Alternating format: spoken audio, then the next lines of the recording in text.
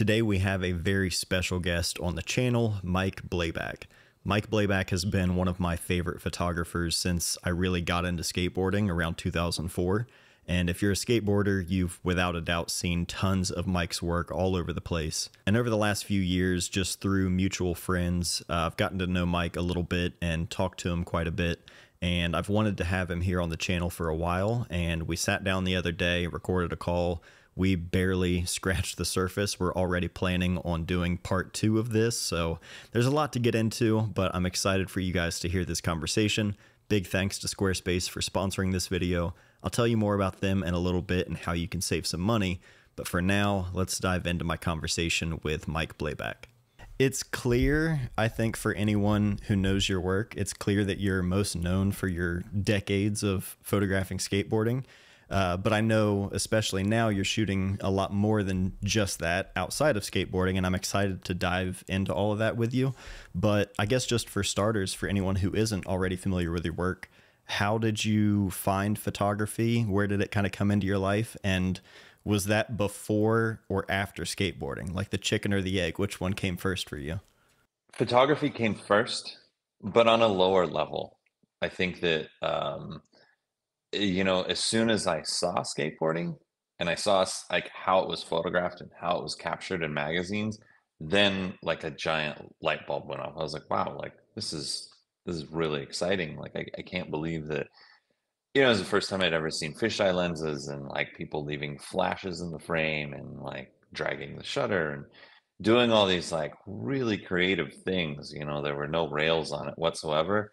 And that to me, like that was the most exciting thing. So that when I saw that, then I like really dove into photography. As I got in, became more and more of a skateboarder, they were very aligned, the skateboarding and photography. For sure. And was this, I know you're originally from Ohio. Was this while you were in Ohio? Was this after you had moved around? What time frame was this for you?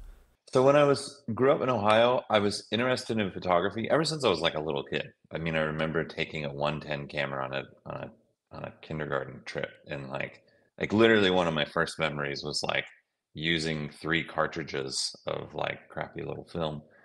And so I was always into photography, but I moved to Michigan when I was about 10 years old, and then that's when I first got introduced to skateboarding. And then, I got a camera, I got a dark room, I was like in it, so that's sort of the timeline for me. When you kind of just dove in and were just, off and running with it, how early on did the idea of, oh, I can actually do this professionally, or this could possibly even become a career, was that like a goal of yours in mind, or was it just sort of a natural occurrence from, dedicating all the time into it? Maybe a little bit of both. I never droned on it. I was never like, oh, I'm going to absolutely do this. I sort of just knew it was a real mellow thing. I don't know. I remember when I was a kid studying like in school. I mean, like when I was in 8th grade, I wrote, Grant Britton a letter about how to become a photographer. And, I wrote Lance Mountain. I wrote people, literally when I was like a kid in middle school. And so, it was always a goal of mine, but I was, I didn't really know how to do it. I just sort of fell into it very naturally through skateboarding, thankfully. And I remember going to Lansing Community College because, I'm like, oh, well, maybe I can go to Brooks or something and, really study photography in Santa Barbara, but I couldn't afford that. My family couldn't afford to send me to California to like go to photo school. So I went to community college, and I'd already had a darkroom for a number of years, and like was processing and printing, and I wanted to test past, a bunch of courses, and they wouldn't allow that. They're like, you have to learn our way. And I was like, but there's so many different ways to do everything, like the true skateboarder in me was like, but wait, like you can do this any way you want.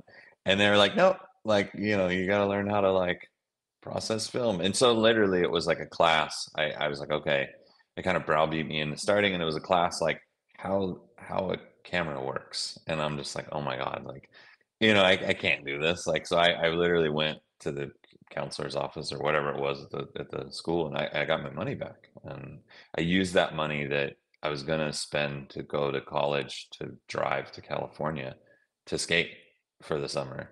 And that's when, I met all the pros in the city and befriended all of them. And, after a while, they were like, well, why don't you just take photos of me and or us? And so I did. And then I called Grant. I was like, hey, dude, I've been writing you letters since middle school. And he sent me a brick of film, and then I got a retainer, and I was working at the Gap at the time, in the warehouse folding shirts. And so I quit my job and just started shooting photos for a living. And that was 30 years ago. It was in 1994. When I started, I was like, man, like, so I'm getting literally paid to hang out with my friends and shoot photos, like two things that I really love doing. So I tried very hard. Like, that's always been my motivation since 1994 to keep doing that. So I've always tried really hard to to create and get better, and have a Midwest work ethic, but about creativity. And so I could literally afford myself to keep doing what I love doing, and that's what I've been doing the past 3 decades, thankfully. Yeah, man. I mean, that's the ultimate goal. I've always said to photographers, like, to just be well-rounded, and if you can, no matter what it looks like, at least for me, as long as my job and the majority of my work time is somehow revolved around photography. Like, I've worked other jobs. I don't want to do anything else but just be around photography. You know what I mean? Like, it doesn't Yeah, matter what it looks like. As long as I'm doing what I enjoy doing, it beats anything else out there. Work is work, but yeah, things could obviously be a lot worse. Uh, who were some of absolutely. the skaters that you were mostly working with, like, in the early days? When I first moved to San Francisco, Carl Watson was the first person that came up to me. He was sort of like, he greeted everyone at Embarcadero, and he was like, "What's up, man? Who are you?" And I'm like, "I don't know, just some kid from Michigan." And because he had seen me skating there all the time. I just skated by myself. I kind of kept to myself. I'd been there. I sort of knew the rules and the pecking order that was Embarcadero. So that's why I didn't bring my camera, because I knew I wouldn't keep my camera for too much longer. I'd probably get robbed.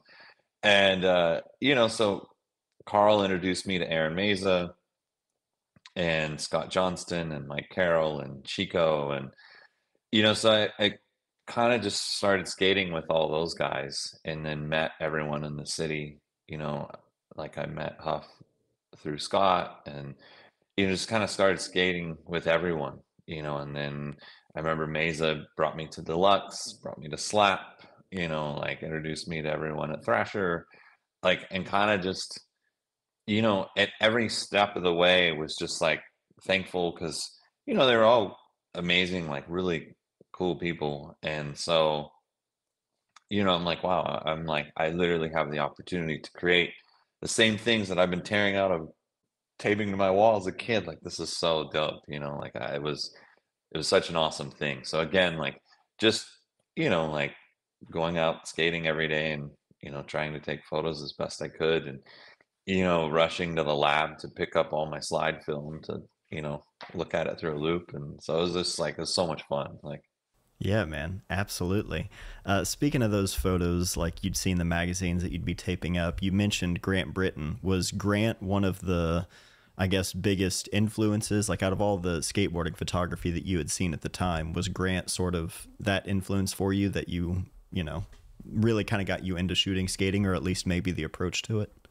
absolutely. I mean, like, hands down was the biggest influence on me growing up. I just, his everything was so well done, and so, like, I guess polished would be a good word for it. He never, like, had a flash, like, just blowing the background or the foreground out to bits with his strobe. He was always very mindful about, like, exposure and composition and kind of telling a story through a photograph. And, I'd always been interested in photography. So, I didn't just look to skateboarding magazines. I looked to books and I looked to, other types of photography magazines. So I studied, like Richard Avedon's work and Patrick Demarchelier's work. And, Grant's was so much aligned with theirs, even though he was shooting skateboarding, because it was so like well done and composed. It just looked, to me, it felt similar. It just felt right. So he was certainly like the biggest, influence for me. And the fact that, he would write me back when I was in eighth grade and, send me film when I moved to San Francisco. And it's funny you talk about Grant because I now live 4 doors down from Grant. So I went from Ohio to Michigan, and then from Michigan to San Francisco, then to LA, then to North County, San Diego, and then just most recently, a few months ago, I moved, and I'm like, I'm your neighbor. I'm like moved across the country, and then I told him I'm like I'm gonna move into your house Yeah, next. So just forever following Grant. yeah, I it's great. love it, man. That's It's a amazing. trip. Yeah. That's so cool. That ties in a lot to another thing I wanted to talk about. Grant very much is like a photographer's photographer, and I've described you the same way, the way you approach shooting skateboarding. And then outside of that, still within skateboarding, but I've always loved your portraits of skateboarders. Like amongst all the skate photography I consumed from the moment I got into it, your portraits have always stood out to me so much. And I was curious about that with your influences. And you mentioned Richard Avedon. What was it? Was it something like immediately that you were really drawn to while you were out shooting with skaters, that you were always shooting portraits as well? Did that sort of develop over time? What's, portraits, I guess, how big or how important is that to you? I mean, for me, they always kind of stood out in skateboarding magazines amongst like some of my favorite ads. I remember the old PAL ads. I don't know if you recall those, where it was like a portrait of Ray Barbie. I did my homework back in the day. Yeah, you know what I mean? And so to me, like that stood out just as much as the skating. So it was important to me. And, as time went on and as, people change and people's careers change, and, portraits to me became that much more important. And so I don't know, I've always just wanted to keep getting better at portraiture the same way I was, trying to get better at capturing, action. And so like I just have always wanted to try and study the, portraiture and just keep practicing. And, I still am. So we all are. But yeah, portraits to me were very important for that reason. I mean, because I was very drawn to them the same way that I was drawn to people's work outside of skateboarding. Tell me a little bit about the time you spent in Philly and Love Park and that time in skateboarding. That's so many of your pictures are like time capsules of that era. You know what I mean? For people on the outside looking in, that played a big role in that. Yeah. What was that like for you, the people you were shooting with? Just tell me a little bit about that time and specifically like photographing it, in the moment. I mean, for me, when I first started working for DC in early 1999, Ken had told me one of the first things he told me was like, Kalis is getting a shoe and you're going to be spending a lot of time in Philly. And I was like, okay. I wasn't really sure what that meant. But it meant really that I was going to spend almost an entire summer, 99, 2000, pretty much a lot of 2001 as well, in sleeping on Kalis and Stevie's couch and skating to Love every day and hanging out and eating cheesesteaks and kicking it and just literally hanging out there. And so it was one of the first times that it sort of dawned on me that this was like a special time in skateboarding. And I'd seen Embarcadero kind of come and go, and I'd seen like the pier in San Francisco getting skate stopped, and I'm like, okay, like this may not be here forever. So I wanted to just, just shoot some portraits of people, specifically Kalis and Stevie, because that's what I was there to do. And so it was just fun for me to kind of like go and like literally just hang out all day and just capture what was going on. And so I'm very thankful. Begrudgingly at first, I'm like, man, like, I was like, I gotta spend the whole summer here. My son Noah was just born.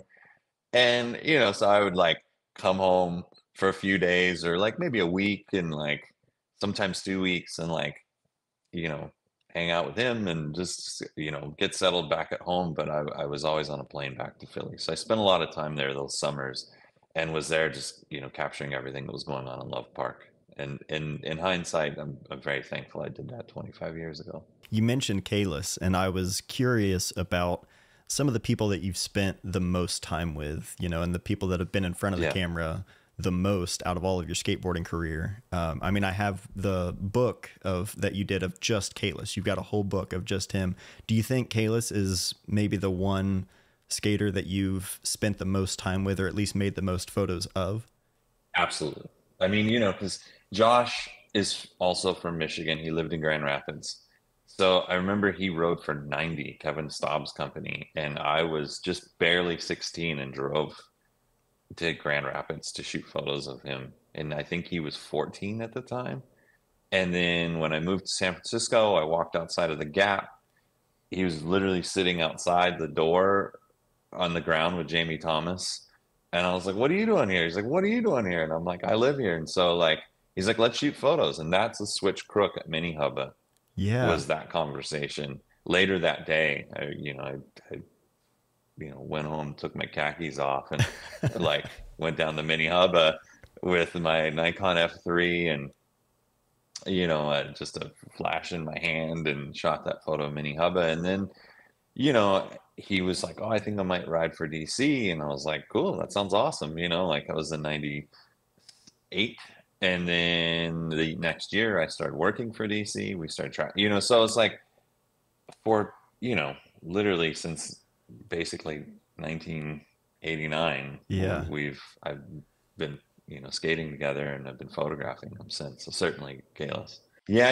I wish I had them, it was like, at the time, even when I was a kid, when I was living in San Francisco, I remember like sending off photos of like, amazing photos of like Lenny Kirk and people that like photos of them have aged very well. And I just, you're just like, I'll always get that back. Like, you know what I mean?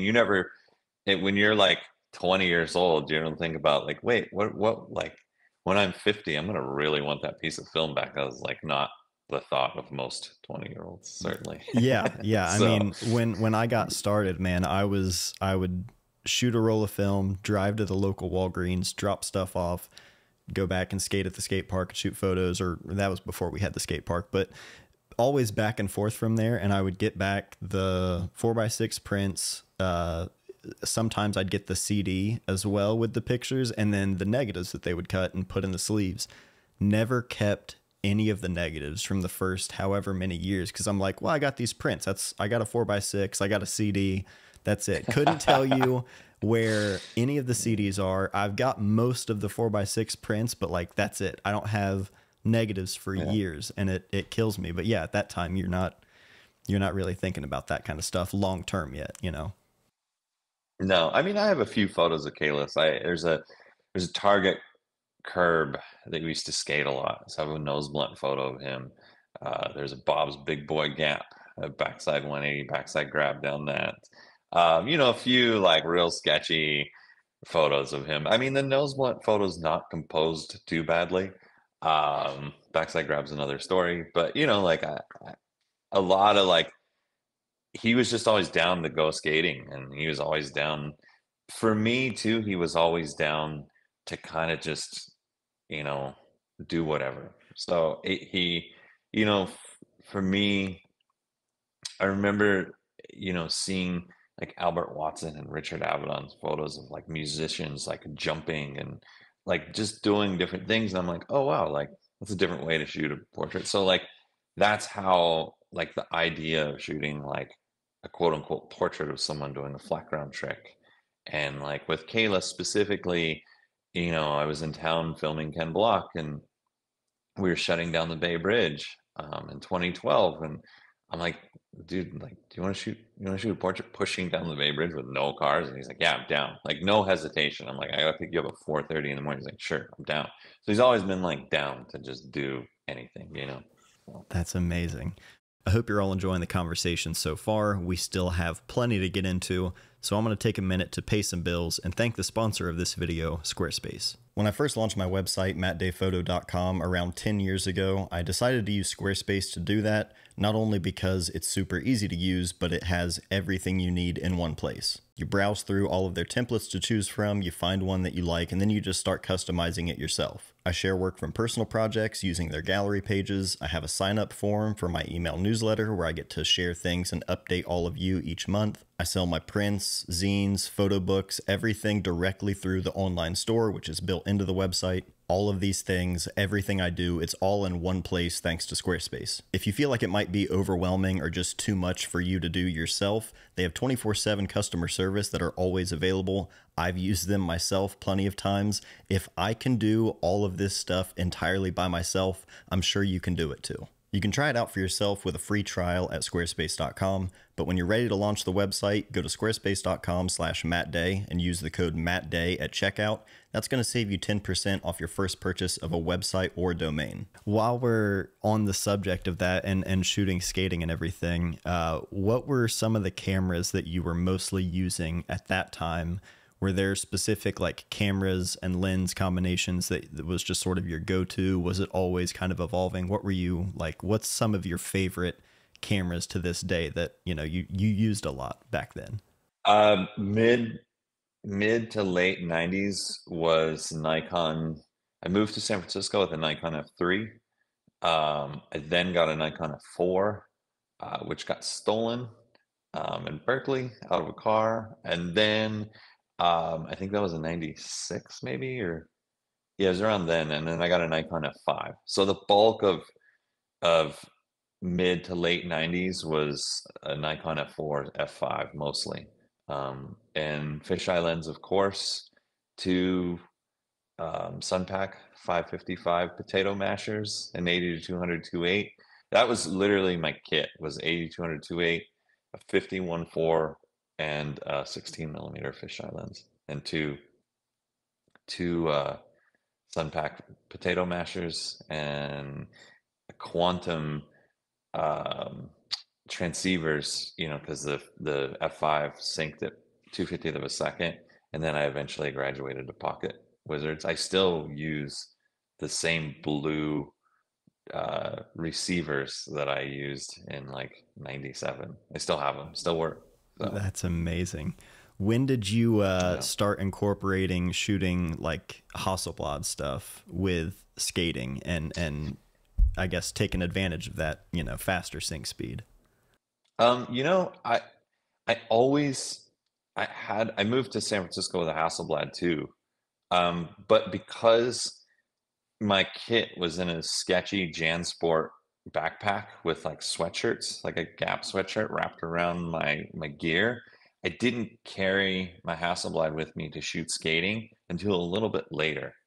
And so like portraits, there's like the Drake Jones and Jamie Thomas like portrait. Like that was shot with a Hasselblad that I got when I worked at Ritz Camera in Lansing, Michigan, and I bought it from someone. They came in, they're like, "I don't want this thing, and I want the new like whatever. I want an Olympus stylus." And I was like, "Cool, like let me take that off your hands."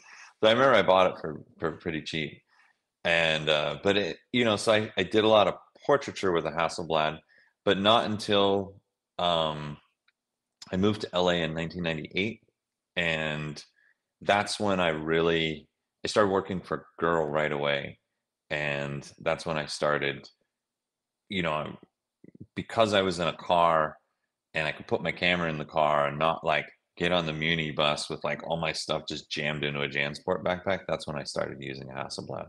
So, and then I actually was making enough money because there were six magazines at the time to buy a Hasselblad, a 30 millimeter fisheye lens, and kind of like really start stepping my kit up. And then the next year, I started working for DC, and so a lot of the like, I remember going. to the super ramp with Danny, and you know, having a sun pack potato masher like linked onto my, 503 CW with a 30 millimeter fisheye lens, and it was like such a dope like kit for shooting skating. And so that's when I really started like shooting a ton of Hasselblad skate photos. Yeah. During that time, like early on when digital cameras started becoming a lot more common, and especially just the idea of transitioning from being so used to using film cameras to digital when shooting skating, I mean, how many rolls of film had you been regularly, shooting that just it was all misses, no makes on an entire roll, and it's like, okay, nothing on that roll, nothing on that roll, to be able to switch into something like a digital kit as well as just like the workflow. What was that like? Were you like hesitant to kind of jump into digital at the time while things were, it was so new and just not what you were used to? I was wildly hesitant. Um, I don't like change, especially not when it comes to something like creative. Like I get a camera in my hand and I get a feel for it, and it's just a tool that I'm familiar with, and therefore I don't like change. And it's funny you mentioned film because I had the luxury of working for DC, and so my film bill was thousands of dollars a month. Like it was just my processing bill was about 3,000 a month, and I mean, film was quite a bit cheaper then, but I remember Danny one time because he would skate, while we were filming the DC video, he would skate for like 6 hour sessions, and I'd be shooting sequences of them the entire time with T-Max 3200. Literally, just there'd be piles of film at my feet. And one time I remember I ran out of film after about 100 rolls, and he was like, "Dude, you should always have at least 1,000 rolls of film at the, at the ramp." And I was like, "That's like 6 G's." Like, and he's like, "So who cares?" And I'm like, "Okay." So I remember buying like bricks and bricks and bricks of film. Like I always had at least a few hundred rolls at a time. And so I was going through quite a bit, especially shooting sequences. And I had a dark room at the ramp. So even if I was out street skating, but specifically at the ramp, if someone got a trick, and I would just go right into the dark room and process the film so we could check out the sequence and look at it right away. Um, but digital, the first time I ever truly had to shoot digital was when Danny jumped over the Great Wall of China in 2005. And because they had a car waiting for me to take me to like a press box or agency or whatever to upload my photos immediately. And I fought it tooth and nail. I was like, nope, I want to shoot it on slide film. Like, this is what I want to do. And they're like, finally, it was like, because they were like, you have to do that. This is all like lined up. And I'm like, nope, not going to do it. And then, so finally, they were like, cool, you're not going in. And I was like, okay, buy me, I think it was a Nikon D2X, was the best. It was about a 13 megapixel camera, and they're like, okay, we'll buy you the camera, but you have to use that exclusively. I don't be pulling out like some slide film on us. And so I remember I brought a film camera, because I had this fantasy of doing this, but I didn't. I'm always a fan of doing one thing very well. So that was when I switched, and I remember the next day it was one of the most looked at or viewed photos on Google. And I was like, oh, like I guess there is like, a reason for doing this because, when I was a kid, I assisted a wedding photographer, and I remember we would shoot photos at the wedding, and I would process and mount slides at the church, like and a sink, and we would show a slideshow, and it would blow people's minds, because you're not used to being able to snap a photo and see it at the reception. And so I even had this fantasy of like, oh, well, maybe I can just go and like process the slide film and mount it right away. Cause I did that when I was a kid, I did that when I was like 16, 17 years old. But they were like not having it. They were like, no, it has to be immediate. And so that was the first time that I'd ever really truly dawned on me. And at that point I knew that was going to be more or less the quote unquote future of like how workflow is typically going to go. So I went all in, on that. And that was in 2005. I had a Nikon D2X. I still carried my Hasselblad with me quite a bit to shoot film, but it quickly weaned off. And then around 2008, I got a digital Hasselblad, and then kind of went from there. But now I'm shooting film again. So so there you go. I was going to ask about that. I know over the last probably a year at least or so, we've talked a lot about different Leica cameras and lenses and things, and we like to nerd Yes. out on all of that stuff. What's your Yes. what's your kind of go-to kit looking like these days, all these years later? Well, it's I have an M6, and I like M6, and then I have a 35 Summilux, and then I have a 50 millimeter Summilux, which is what I use mostly when I'm shooting film. My kit has gone to full Leica. I just got an SL3, and for lighting, I use Profoto lighting, so I got the transmitter like we were texting about the other day, because it syncs at all speeds. So if I do want to shoot skating, I can do it with that. So it's all switched over to Leica, which it's been tough for me because Leica sent me. I just went to Australia for a month, and they sent me an SL2 to use for the month, and it was tough because it was the first mirrorless camera that I'd ever used. So switching back and forth between having the viewfinder and the eyepiece, it was like bugging me out because I'd always used some form of an SLR, even professionally, even if it was like a DSLR. So it was the first time using a mirrorless camera. So I'm getting used to it now. Like I just shot like a concert the other night for fun with this, just so I can get used to like just really truly like having to use it on the fly. So 'cause using it in the studio is one thing, but using like shooting a concert or shooting skating or something like that, you have to really kind of know the camera inside and out. So Yeah, a lot of variables there, things that can change on the fly for sure.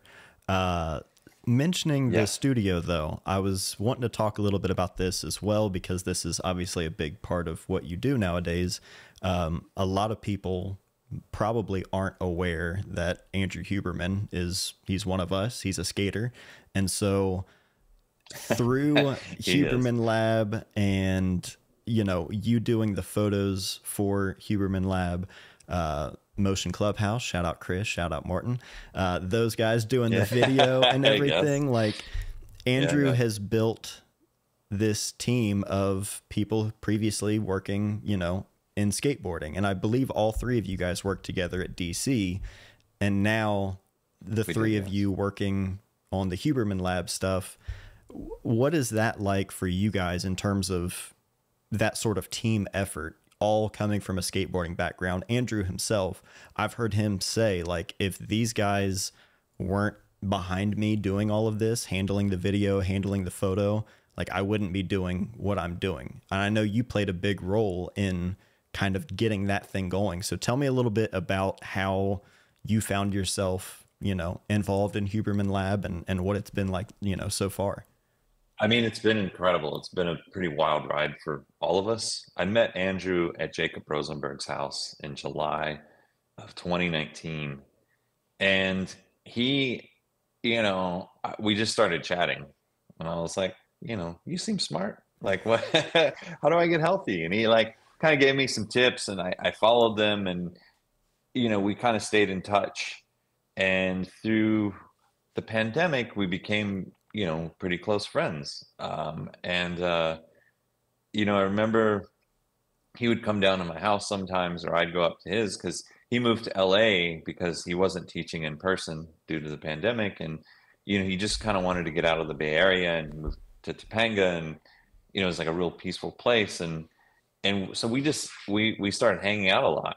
And I remember towards the end of 2020, he was like, I want to do a podcast. And I was like, why in the world would you want to do that? You run a lab at Stanford. You're like, you just got a book deal. You seem like a busy dude. Like, why do you want a podcast? And so, you know, he really wanted to help people by sharing all the information that he had access to. You know, he was like, no one, you know, no one has access to everything that, you know, that he studies and, you know, knows. And, you know, he's like, the government's certainly not doing it. You know, traditional media is certainly not doing it. It's they're not reporting things accurately. So, you know, he's like, all of my colleagues and these amazing people. And I remember being like so passionate about it, telling me, he's like, they do all these incredible things and discover all this amazing stuff, but published in journals. Then we review it amongst ourselves, and like maybe the New York Times might report on it, but like they're gonna get it half wrong by the time it like meets, you know, like goes through all those different channels. And so he's like, I want to just share all this information directly with people. And so he's very, very passionate about it. So I'm like, all right, sure, like I'll help you. What do you need? And he's like, well, like, can you help me like what it looks like? And I'm like, yeah, sure. You know, like I'd spent, you know, the last 25 plus years like making stuff for skateboarders that hate everything. So it was amazing to, you know, I'm like, yeah, sure, I can do that. That's kind of what I've been doing, you know, in addition to shooting photos. And so we shot the portrait in front of my daughter's bedroom door. Like I remember we had the conversation, and the first portraits of him, he was wearing this like blue shirt. He's gonna be pissed for me saying this, but it was like way too small. Like it was insane because he's kind of like a buff dude, and like the buttons were like pulling apart.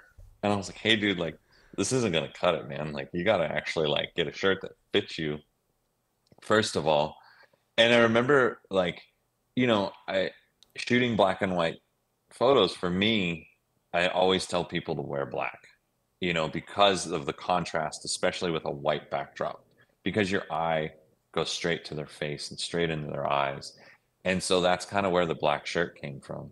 And then from there, kind of like, well, you know, it would be silly if we had a studio with a bunch of like, you know, smoking like whatever beakers in the background. Like people should just be paying attention to what you're saying. So that's where the look of the podcast came to be as well. So we shot portraits. He came back with a black shirt, and then that fit. And so we shot the portraits in front of my daughter's bedroom door, and we recorded the audio in my bathroom. And I tapped into another friend from skateboarding, Brian Thompson, who I used to work with at DC. Like we literally laid out like Stevie's first shoe ad together. And you know, I'd had some tear sheets from like different ads, and I'm like, hey, what if we make the logo like this? And, you know, from the, you know, for many years, obviously, like Ken's look of black and white photography with color text or like a color product shot was so powerful. So, you know, I'm like black and white photo, blue text, because we didn't want it to be very Stanford looking, you know, so we did it was a blue text, and we kind of did everything. So even, you know, the look and feel of it, the person that helped me with all that, he also came from skateboarding. So we kind of did everything and just put it out there. We essentially filmed um, the first episode in Andrew's, what essentially was a closet. And Chris and Martin, I remember I called them and helped them. They helped me, you know, because I didn't, I mostly used strobes, you know, I didn't use a lot of continuous lighting. And so I remember asking Martin, like, hey, what's the best lighting? Like I want the, you know, the light to look like this and be like this. And he kind of showed me, and I remember FaceTiming him in Andrew's basement and kind of set everything up. And so that's how it started. And I didn't really realize how popular it was until the end of 2021, because we launched the podcast in January of 2021. And by the end of that year, I remember Andrew calling me and being like, hey, we should probably lean into this a little bit more. And I was like, I guess maybe we should. And, you know, because at the time I still worked for DC, and I was doing a lot of commercial work at that point. I did a lot of, jobs for Ford and Honeywell or whomever. Like I was just doing commercial photography, like a lot, like pretty much full time. And so as the podcast grew, I kind of dovetailed my career into doing that mostly. So, it's fun for me to do all the portraiture because we have such amazing guests. And for me, people like Rick Rubin or David Goggins, and plus, like all the scientists and all the people that are just doing all this like incredible stuff to help humanity. It's like fun for me to make like real portraits of them. It's probably a little bit overkill that I'm using a 90 Summicron and a Leica SL3 for a YouTube thumbnail cover, but we are, I'm sure we'll make a book eventually, and we do need to use the photos for outside of that. But so Hey, yeah, man, if you've got it, use it. yeah, it's fun, because like Rob Moore and Ian Mackey are two of the other partners in the podcast that, Rob was started with Andrew. I mean, I came in after Rob even, and then we brought Ian on. So, but Rob and Ian don't skate, barely know what a skateboard looks like. But aside from that, our entire crew of like core group of people, all are skateboarders. And it's like, for me, it's like, it's such an awesome thing. I remember when we started, and it was funny because Rob will probably be pissed at me for saying this, but he showed up with like two dad cams and like an Erewhon bag to like do the first episode. And I'm like, dude, like, what are you doing? And he's like, I don't want this to be like overproduced. And, he was talking about podcasts where they have like sound effects and there's a crew of like 60 people in the credits after you listen to it. And, and I'm like, but there's a difference between like actually like being like clear and, Polished. but what's funny is we still use those two dad cams to do the solo episodes. Really?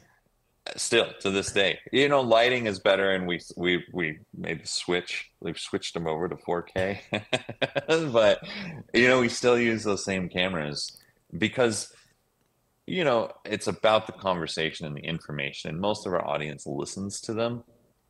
I do think that we're going to switch the cameras out pretty soon. Chris and Martin have been dying to do that as well. I can imagine. So it's dope that when we need to do something, we're like, okay, cool, like we're just going to do it and we'll figure it out. And because we've been doing that our whole careers through skateboarding, like, oh, I got to do something, like, cool, I'm going to climb over a fence and I'm going to figure out how to light it, I'm going to do it, and I'm going to walk away from this and like have something that's good enough for the cover of a magazine.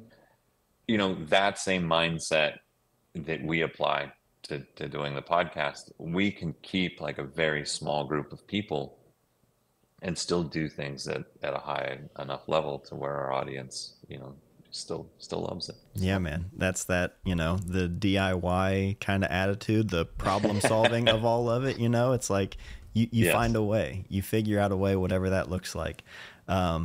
It's so cool to hear, man. Everything that I see you shooting now, and again with Martin and Chris, like it's cool to see that kind of stuff completely outside of skateboarding, but it still has that same feel to it, man. So yeah, just super excited for you guys, man. It's amazing. It's a lot of fun for me. And I mean, again, like when we started the podcast, I remember thinking like, man, it would be so cool if like I could work with Chris work with Chris and Martin and like be able to like, because Rob's gnarly. I mean, he would film, edit the episodes, negotiate all our advertising.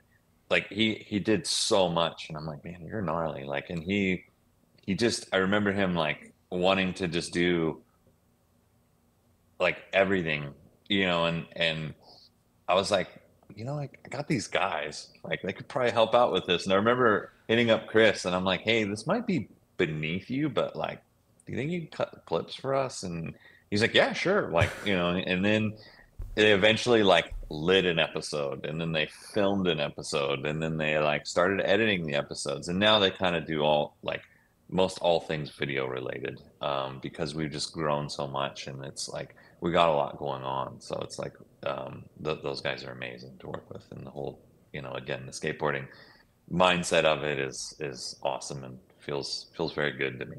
Yeah, for sure, man. I mean, it's a full circle kind of thing, you know. It's awesome to all these years Yeah, later, no, and it's very like thankful. it's yeah, it's great to see, man. Thank you so much for taking the time and sharing everything, dude. I really appreciate it, and you know, hopefully this isn't the last time we can hop on a call, record one of these, because I know people will enjoy this one, and yeah, just excited to see everything you're doing, man.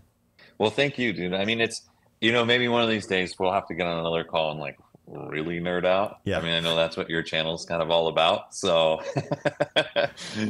start talking D76 and one to one, or maybe not, and that kind of thing. So, we'll have to do that as well. So, Absolutely, dude. I'm totally up for that. yeah. We'll do it again soon sometime. But yeah, thank you again, man. I really appreciate it. I really hope you all enjoyed this conversation with Mike. It's always a good time talking to him. And as I mentioned at the beginning of this video and, towards the end of the call, we're already planning on doing a second episode that's going to be a little bit more gear heavy and kind of nerding out on photography technical things. But I really wanted to just introduce him on the channel and just get more of his story and his whole, career as he got into skateboarding photography and where he is today. So hope you all enjoyed that one. If you have any questions for Mike, maybe we'll pull some questions from the comments of this video in our part 2. So if you have any questions for him, anything you want us to talk about in the next video, leave them in the comments down below. But that's all for today. Thank you all for watching. I love you guys, and I'll see you soon.